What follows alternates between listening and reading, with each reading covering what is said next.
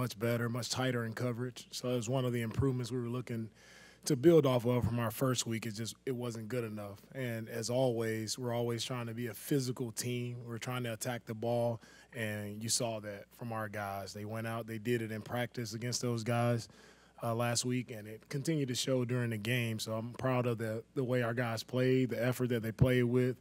They played with great technique, and they attacked the ball, put ourselves in position to win that game, help our team win the game. So I'm excited and happy for what the guys put on tape this past week. It seemed that E-Man was eager to get back out there today, had a pick and a pass breakup.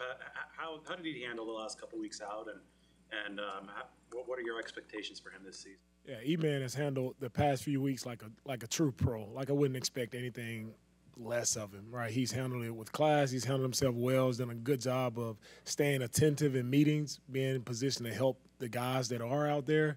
And I know he's eager to get back, but you don't want to push things too fast. And it was great to have him back out today and to see him just show up instantly, impacting our defense, right? Making plays, getting an interception, PBU, right? It's fun to have a guy back out there who just loves to compete each and every day, and it's just exciting to see him on his first day make plays to help us. All right, so it was fun, and I'm happy to see where E-Man is right now. You can kind of see Javon Kinlaw as kind of a run-stuffing guy in the middle there, but how has his pass rush, how's that come along, and what does he have to improve on as far as that goes? It's his overall game. Like you mentioned, like he's good in the run game, but also in the pass game, just being able to redirect off what's given him, right? Whatever the guard or the center presents to him, is he able to counter, with moves? And I think that's what you saw from the game, right? He had a nice inside move there to be able to counter with the guard oversetting him. So it was just good to see him just being instinctive, reacting, and finishing and making a big play for us. So he just continues to improve each week that he's been out there. From his first week to last week, I saw major improvements with his pad level in the run game and also just his effectiveness of affecting the quarterback, right? I mean, he was there in the quarterback's lap, so I was proud of what he's done, and he's still getting better. So it's going to be great to see where he ends up by the end of the year when he continues to build all of those reps and how much better he can be. It's going to be cool to see. Your tackles, do they have more space to operate because of how your ends play? Yeah, depending on the formations, they could have more space because a lot of times people are chipping our ends, and the ends get a lot of attention. So it has been a major point of focus for us to get our inside guys more active as far as when it comes to pushing the pocket more, and those guys have been doing a good job of it. Solid as the defense was last year, there wasn't a ton of interceptions, but we're seeing first two preseason games we're seeing, and we saw 3 more today. How much did last year's interception total kind of stressed on these guys? Like, we're doing better than that this year, guys. It hasn't been, honestly, it hasn't been stressed much of what we did last year because, to me, it doesn't matter. Like, what we did last year, we had a different group of guys out there, all right, and then last year is last year, right? How good can we be as 2022 Niners defense? How good can we be? And that's what we're challenging ourselves each and every day. Can you be better than you were your last practice? All right, can we go get the ball more than we did the last practice, than the last game we played? That's our challenge to us this year. How significant is to see Eric back at practice and any sense for where he's at? Yeah, it's really great. Again, I mean, to get Eric back, to get E-Man back, Eric's presence, just being out there inside, his presence. He's a great player in this league. So anytime you can get a really great player back to help our defense, it's just fun. And to have not only a great player, but to have one of the leaders, true leaders of our team, not only defense, but a true leader of our team, just to have him back at practice being active, for me, it's just uplifting to everyone. I feel the energy from everyone on the defensive side just by having E-Man and Eric back today. So definitely excited for both of those guys and where they're headed.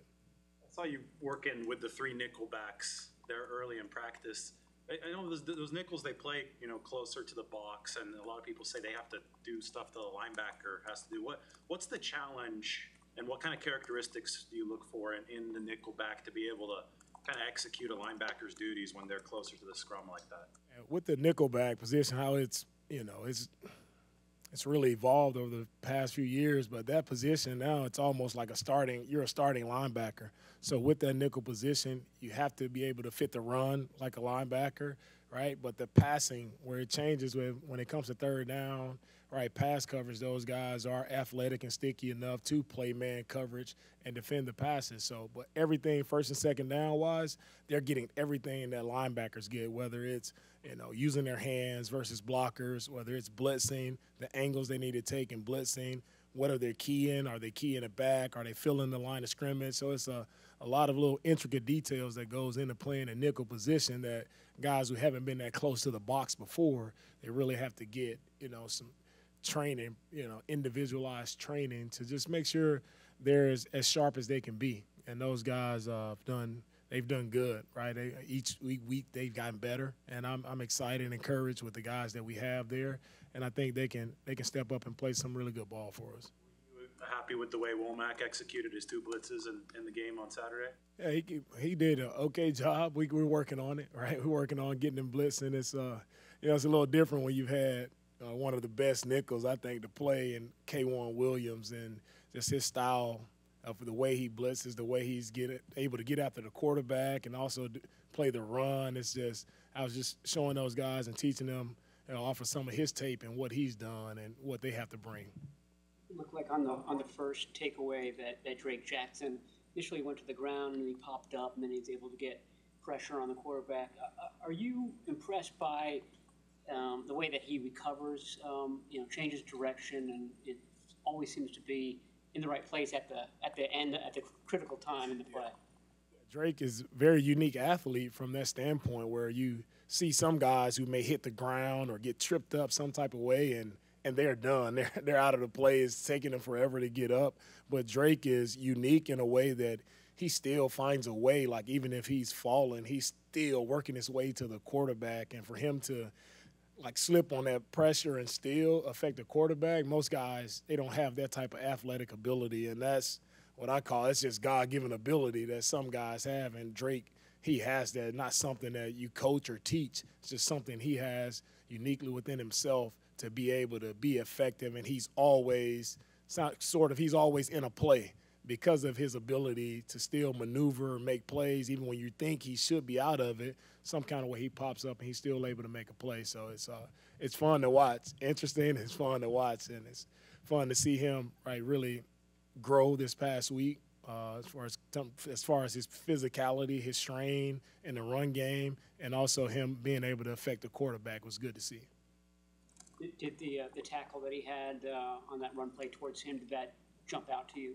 It did. I think one thing with our D-line, or any D-lineman, I think the one thing that's going to stick out the most is how you strain in the run game, right? Because for us, you have to be physical, you have to strain, you have to make plays in the run game if you're going to be out there for us, not just get out and just rush the passer on passing down. So we always tell our guys, you have to earn the right to rush the passer, and you earn the right to rush the passer by stopping the run. So you got to pay the price, and he's done that.